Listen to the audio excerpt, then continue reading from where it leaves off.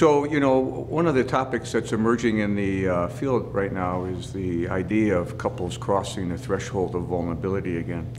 You know, the addiction treatment field and the partner trauma field have made great strides. You know, we are keeping addicts sober in recovery.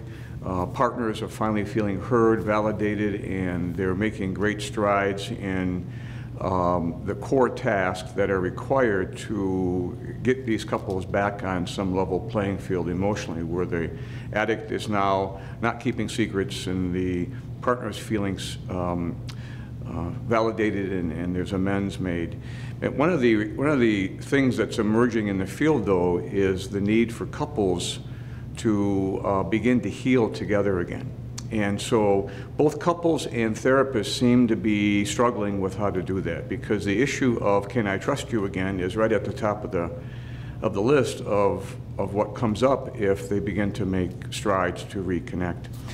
So I've been talking lately about the concept of crossing the threshold of vulnerability again, and there's really no easy way to do that. It's an act of courage for couples to recommit, if you will.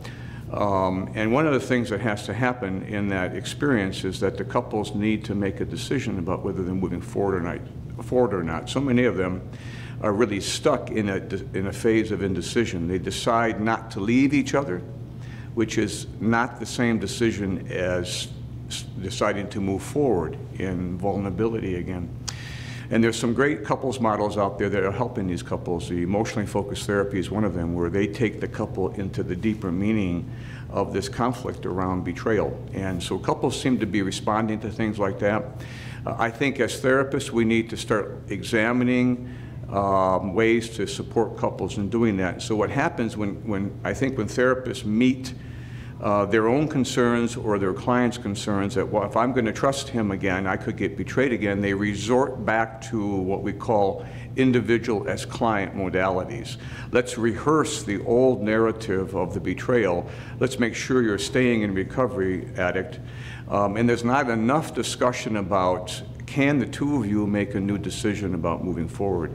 Some of the pieces we see that are critical in that is that the couples have to grieve together the loss of the first romance. That's one of the big issues, because the truth of the matter is once there's been betrayal, the first romance is over. It isn't the same anymore. And I think that's a painful reality for both the addict and the partner to face.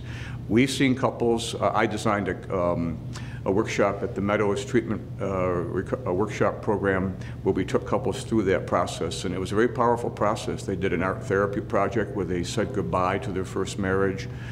They destroyed a symbol of their first marriage. They took the pieces and they reformed them in another art therapy project to represent moving forward.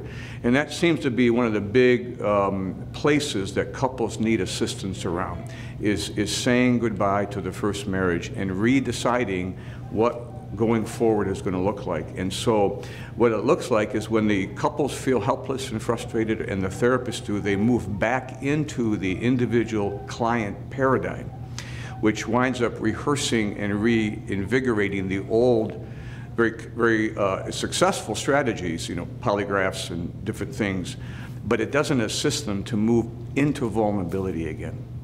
So I think as a field, that's one of our next places that we really need a lot of assistance around. And we have a lot of good couples therapists who understand both sexual addiction and partner trauma and couples therapy, and you really need somebody who knows the whole thing. If the couples therapist is not trained in sexual addiction, they're going to misunderstand what's needed, you know, in that process of the early recovery stuff. If you have individual therapists trying to do couples therapy, they may understand partner trauma, they may understand sexual addiction treatment, but then they try to do couples therapy and they wind up being either overprotective of the addict or overprotective of the partner, and really adding to the distress and the decision not to separate or not to leave each other, which again is not really a decision to move forward. So I think as a field, we have lots of good people in the IITAP community who are doing this work. And so this workshop I did this week and this topic we're talking about right here, I think is piece of the next phase for us to move forward to.